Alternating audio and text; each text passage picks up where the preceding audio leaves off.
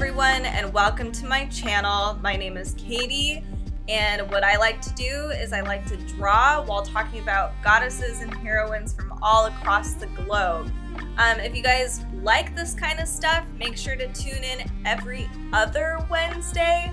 I am going to I'm hoping to be able to do this every week, but for now it's a little hectic. So every other Wednesday is what I'm comfortable with.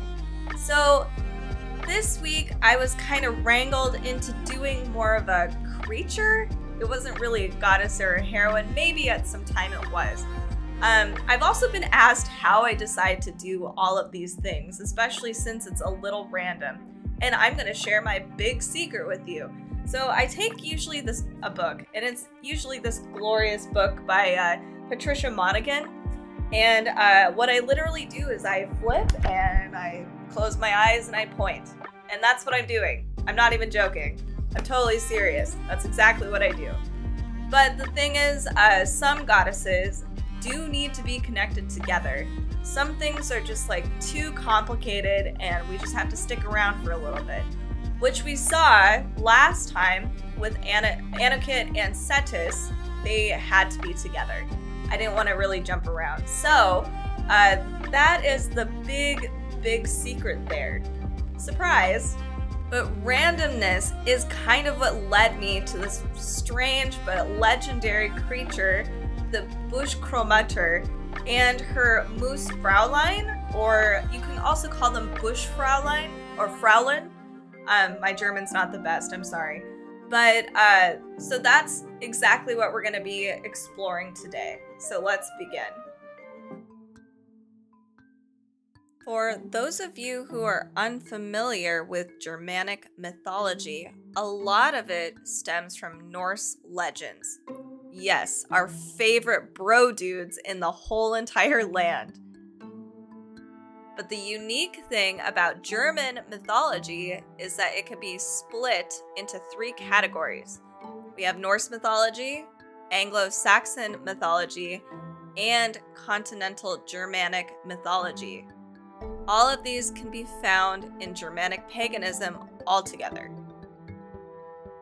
The Germanic peoples underwent gradual Christianization in the course of the Middle Ages.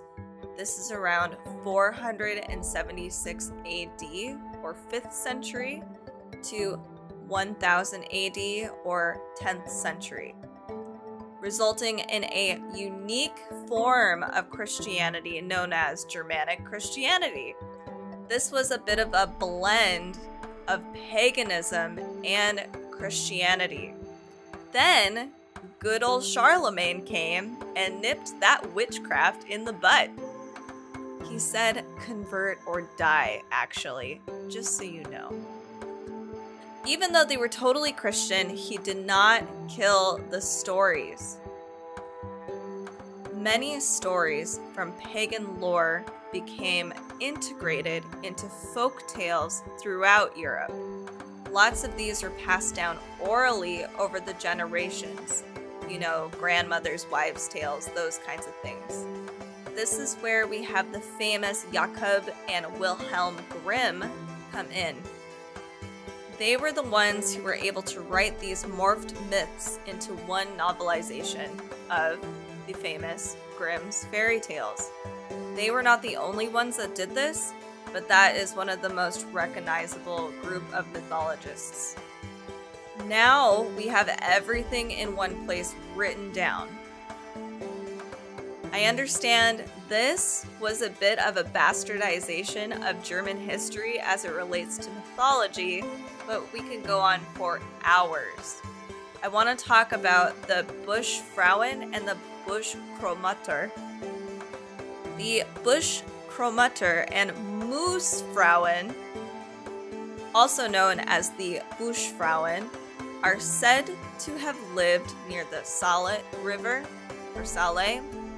She appears in folk tales from regions Thuringia, Saxony, former Silesia, and former German-speaking parts of Bohemia. I'm showing you a modern map but this is approximately the area you will find her folktales. Some people say that the bush women lived alone in the woods. They would seek male mates, but disappear after lovemaking and would never share their magical knowledge. I wonder if that was part of their lure, was giving insights on magic. They are described as being short, golden-haired, and shaggy-skinned, probably from all that moss on them. They had pendant breasts and hollow backs. Ugh, yikes. There are also theories that they are covered in green moss. But their skin looks a bit gray, and they have a lot of hair that looks more like lichen. Their arms and legs look like knotted maple bark. They would live in hollow trees and follow 3 rules. Never use caraway in baking bread because the spirits cannot eat it. 2. Never peel bark off trees because you're hurting the poor thing. 3. And never tell your dreams. Another little quirk is that the Buschfrauen dislike you counting dumplings while cooking. Shame on you. Just make and devour them all. I do. When these little ladies were happy with you, they might reveal secrets about herbal healing and make plants grow with their dancing. They would also give out balls of yarn that might turn to gold. People considered them part of the fairy realm, and they were dedicated to the forest in general. The Buschgroßmutter, or the Shrub grandmother, in many tales is said to be the moss women's queen, or even mother, or just a more powerful shrub moss lady. She has mossy feet and was always tended to by the Buschfrauen. She was a white-haired elf-like creature, and this seems consistent in all myths surrounding the Shrub grandmother. The Buschgroßmutter is a forest spirit living in the deepest woods, which shows herself to humans only once every 100 years. She is like super duper old, and her appearance reflects that. Imagine basically a little moss hag, and that's basically what she is. One thing that is noticeable is she has staring eyes, and she's really wrinkly. In some legends, she is sometimes said to have an iron head. I'm not entirely sure what this means. This could have been a Christian influence on the more pagan creature, because I'm imagining maybe horns. Her white hair is messy and full of lice. Her hands and feet are overgrown by moss. I imagine this is why she tends to hold a gnarled stick in her hand. I doubt she can move otherwise. She has a tied apron on and carries a basket on her back. The Buschgroßmutter manifests herself in different natural phenomena. When the mountains are, quote, smoking with fog in spring and autumn, the old woman is said to be cooking. As most fairy creatures in folk tales, she is a chaotic, neutral character. She can be a nice lady if she wants, or she can be a frightening, malevolent spirit that scares children away from forests. It really depends on her mood.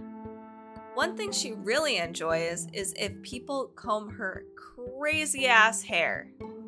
If they do decide to do it, she gives them a never-ending clue of yarn that will later become gold. But here's the catch. That's really hard to tame the Buschgroßmutter's mane. Her head is as cold as ice, which can lead to freezing the helper's hands. And you don't want to look miserable either, because she doesn't like sneerers. If you look at her in an ill manner whatsoever, she will breathe nasty illness on you that will result in a rash. In some tales, this lady is so dexterous, she will sometimes perch on you and give you even more nasty ailments. But in other tales, all of these Buschfrauen can heal plagues, so they have the ability to cure and commit wounds, essentially, ailments. Lots of times, ugly, creepy creatures get the short end of the stick in folktales and end up evil. In some myths, the Buschgroßmutter will actually attack children who pick berries or steal milk from herdsmen's cows. Oftentimes, her story was told to stave children away from the forests. Accompanied by her daughters, the Shrub grandmother roams the countryside in holy nights. At those times, she travels in a little cart or a wagon, and people tend to stay out of her way. In Scandinavia, these Buschfrauen appear as skogstra, which is crazy because skogstra were little, beautiful forest women who actually seduced men. They appear like women from the front, but seen from behind, she has a hollow back and a tail. If these guys followed them into the forest, they were good as dead. If the man was a hunter, he may be rewarded with good luck in the hunt. But if he were unfaithful to the skogstra, he would be screwed.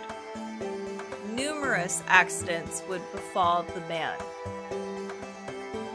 Another theory from mythologist Ludwig Bechstein declared her to be identical with legendary creatures such as Hulda or Bertha, which were interpreted as ancient goddesses at the time, basically on the same level as the historically recorded Germanic goddesses. And since we did mention these two, that's who you can anticipate we will be covering for the next month. The Buschfrauen were often, but not always, the object of the wild hunt. According to folklore, in order to escape the hunt, they enter the trees that woodsmen have marked with a cross that will be chopped down.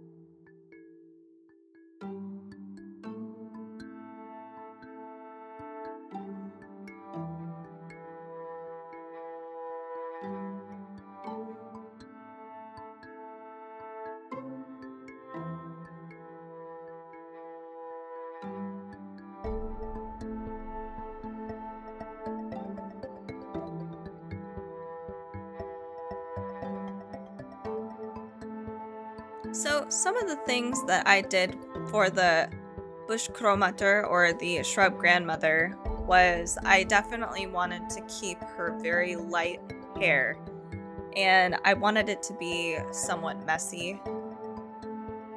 Another thing that I wanted to do is try to incorporate as many features in the folktales as possible in one place.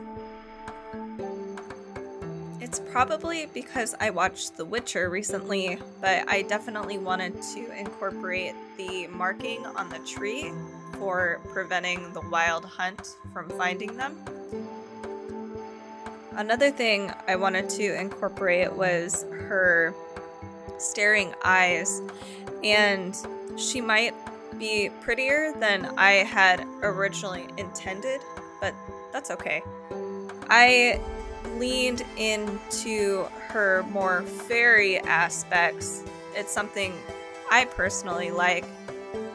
All of the Buschfrauen, they're all fairy-like creatures. I probably could have spent more time making them more wood-like, but I wanted to kind of make them all a little bit of a horde of adorable old ladies instead, kind of surrounding the Buschgroßmutter and getting her to safety, essentially. I spent a lot of time on the moss. As you could tell, I get really in the weeds. But I also wanted to incorporate the golden yarn, and I also have one of the little Buschfrauen eating bread. One of them is tending to her hair, and then the other one's just sitting there lazily. They're glowing with a green hue to kind of symbolize some sort of earthly magic, or even some healing properties, or depending on your perspective, they could be illnesses. Originally, I had them overlooking a ridge, but then I changed my mind. It felt off, so I had to redo the whole thing.